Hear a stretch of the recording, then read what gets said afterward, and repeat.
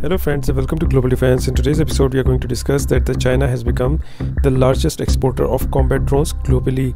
So one of the main factors that why Chinese drones are selling like hotcakes is because of the price factors. They are much cheaper as compared to the drones offered by the other countries, comparing to, for example, US made drones.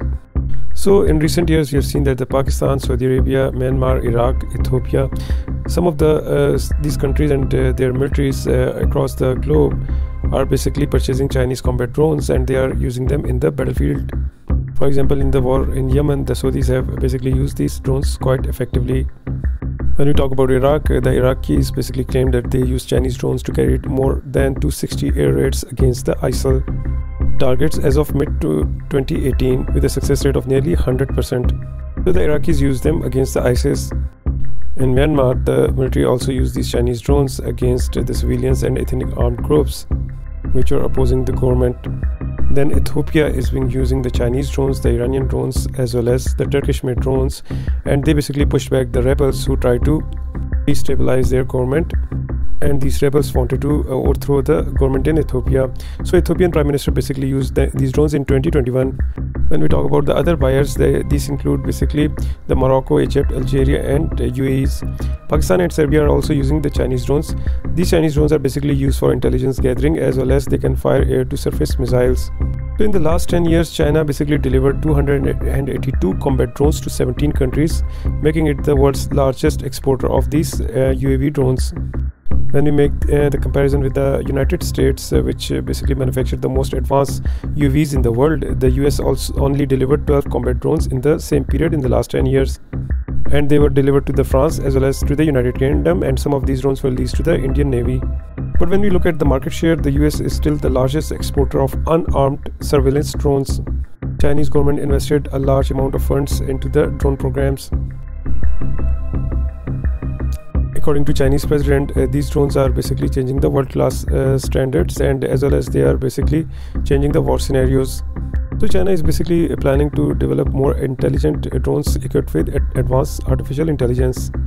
So advanced capabilities like drones can help the countries to conduct missions beyond their borders as well, without risking their military personnel. The same tactics were used by the United States. China had been effectively using its surveillance drones against the Taiwan. Chinese military aviation experts also think that if the war breaks out against the Taiwan, then drones would be the first choice of weapons which the Chinese can use against the Taiwan, because these drones can overwhelm and exhaust the air defense system of the Taiwan. We have seen the same example in Russia as well, when the Russians used the Iranian-made drones against the Ukraine and exhausted their air defense systems. Chinese drones also have the capability of electronic warfare. The Ke-Hong-4 is nearly identical to US-made MQ-9 Reaper, while the popular Wing Long 2 is similar to US-built MQ-1 Predator. China is also developing the Wing Long 2 and 3 UAVs. So these UAVs are more faster than the American UAVs, and they can also carry more weapon payload.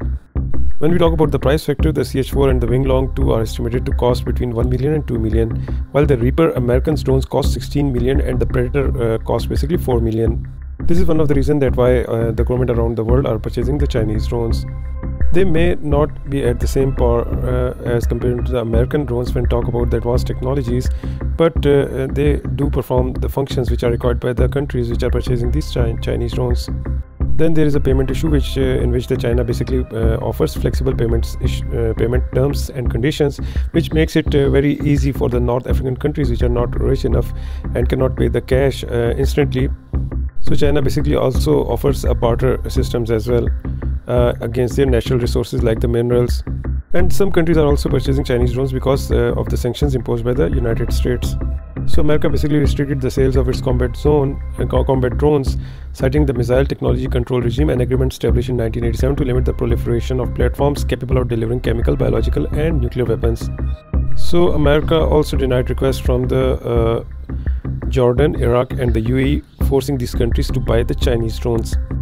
Chinese impose very few restrictions on end user usage. So it means that the countries which are purchasing these Chinese drones can basically use these drones according to their requirements, even if it violates international law and human rights. So Chinese are basically in the latest technology, and from the concept stage to the induction stage, the time period has been reduced to 6 years only.